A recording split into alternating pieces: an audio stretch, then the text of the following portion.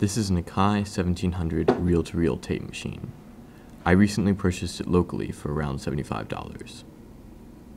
It is a 4-track machine, meaning that it can have either 2 stereo tracks or 4 mono tracks. Although there are only 2 settings on the tape speed selection switch, this machine can actually do 3 different tape speeds. That is made possible by using a bushing that you put on the capstan, the part of the mechanism that pulls the tape through. This changes the ratio between the motor and the capstan, allowing 3 different speeds by either using the slow speed with the bushing, and the high speed with the bushing. This covers all 3 standard tape speeds. This machine does have a VU meter, although unfortunately it is only for when you are recording. It shows the recording levels either for the right or left channel. A really cool part of this machine is the tube amp. It has 4 tubes, 2 12AT7 tubes, and 2 6BM8 tubes. The 12AT7 tubes are made by GE, and the 6BM8 tubes are made by NEC. I'm not sure if these tubes are original, considering the age of the machine, and while I don't know that much about this stuff, if I had to hazard a guess, I might say that the GE tubes are replacements and the NEC tubes are original, as GE is an American company and NEC is a Japanese company. This machine was made near the end of the tube amp era and is actually one of the last reel-to-reel machines made with tubes. While it is pretty hard to find information on these machines, I can tell that the next model after the 1700, the 1710, uses a combination of semiconductors and tubes, and the model after that, the 1720, has phased out tubes entirely. Oddly enough, it has been pretty hard to find any dates or list prices on these machines, and after looking through old hi-fi catalogs, I have only a guess as to the original price and year of this machine. The only price I could find was for the 1721, a machine that is derived off of the 1700. The price is listed as 1237 Deutschmark in 1973, or 1800 euro, or around 2200 USD. While this price isn't for the Akai 1700, it gives an idea of where it was in the product lineup and what it might have cost when it was new. The seller indicated that, to his knowledge, the machine was in working order, which it more or less was when I first got it. However, with a machine of this age, problems are inevitable. When I got the machine, the volume dials would make a loud popping and cracking noise whenever you turned them. This problem was fixed by just rotating the dials back and forth 20 or so times to clear out any oxidation inside the potentiometers. Unfortunately, the machine only came with one of these rubber caps to hold the tape reels in place, and it looks like it's pretty old at this point. The rubber doesn't seem to be in that great of a shape, and I have just been using some gaff tape to hold on the other reel. Shortly after I got this machine, after using it for about 45 minutes, the tape transport started to slow down, so that recordings that I'd put onto the tape already wouldn't play back at the correct speed. They were pitched down. I could tell that the tape transport was going too slow.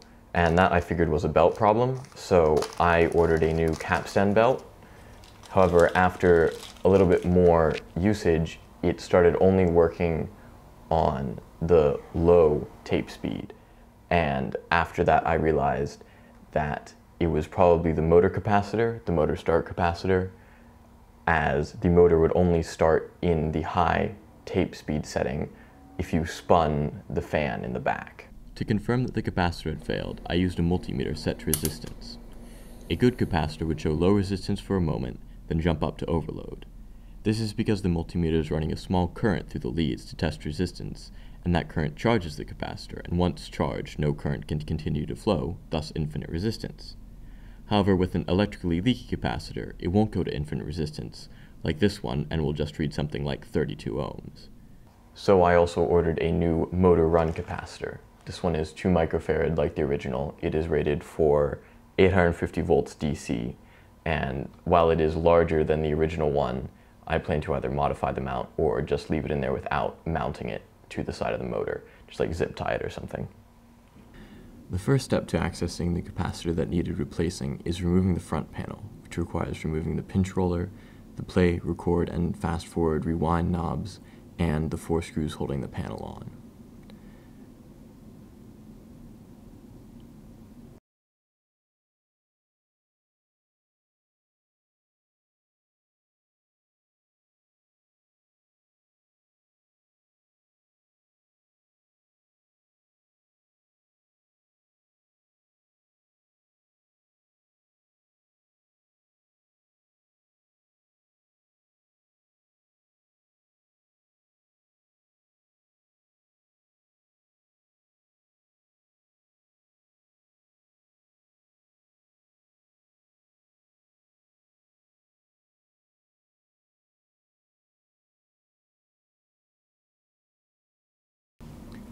Then to remove the frame from the outer case, you remove the 4 screws at the back of the case and the 4 screws on the bottom of the case.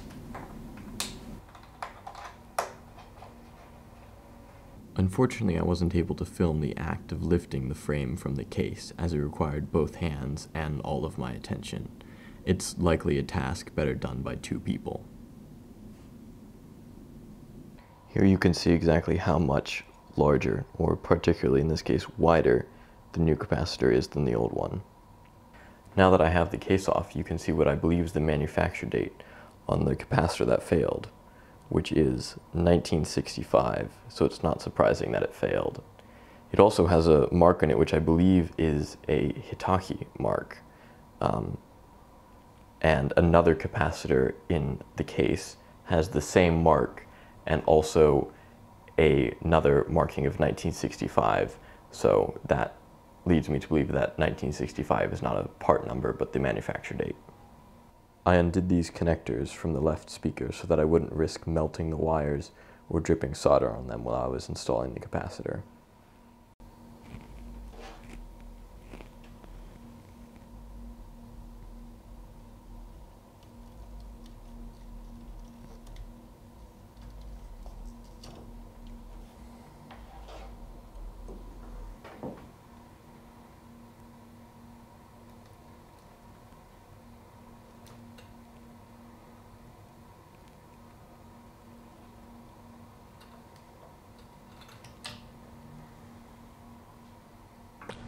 I've gone ahead and tested the capacitor using these alligator clips here, and I have also modified the capacitor holder to hold this larger capacitor here.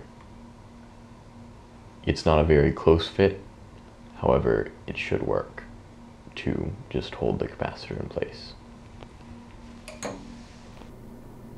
I purchased this capacitor from Mouser Electronics. I put a link below to the product page. It's technically a snubber capacitor designed for use in RC switching circuits, but it has proven to be a perfectly fine capacitor for this application.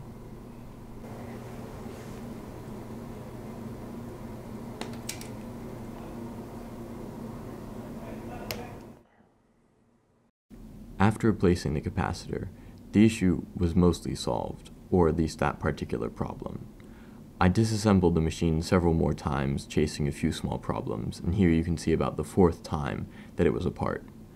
This time I was oiling the motor bushings to prevent a high-pitched squeal from the motor. While working on this, it became apparent that I could actually lift away the front casing and view the armature underneath, which is a really cool view of the inside of the motor. I was able to get the other end of the armature off as well, allowing me to get a view through the field windings of the motor.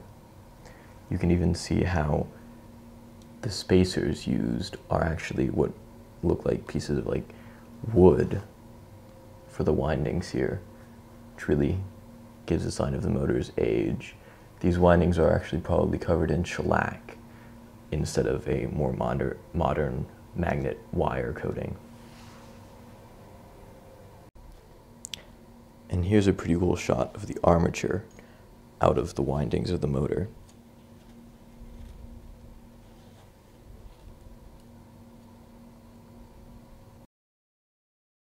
Oiling the motor bushings was the last issue, bringing the machine back to a fully functional state.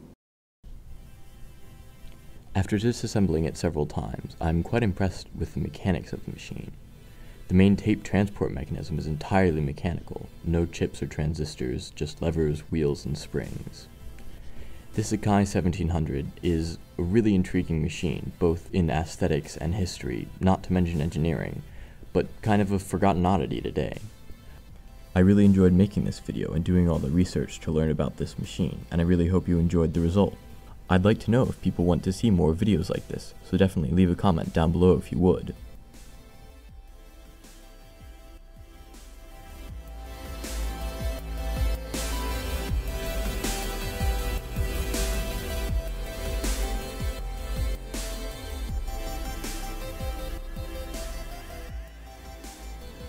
A lot of the information that I referenced in this video I found on hi-fi forums or the website hifiengine.com, which has manuals and flyers and catalogs for old hi-fi machines. I would definitely recommend checking them out if you have a similar machine or are interested in this sort of stuff. I have also linked down below an eBay page that describes problems that are common to Akai machines, which I found helpful, and some other resources relevant to this machine and this video. I used a service manual for the Akai 1700 and 1710, which I found on hifiengine.com, which you can go check out and download if you create an account there. While it was certainly helpful, it contains basic disassembly information and diagrams of the machine components. It certainly is not a complete guide to servicing the machine, and if you are repairing certain stuff, you're definitely going to have to figure some of it out yourself. Although with this machine, since everything is mechanical, it is fairly straightforward, and the guide is certainly useful for doing simple repairs.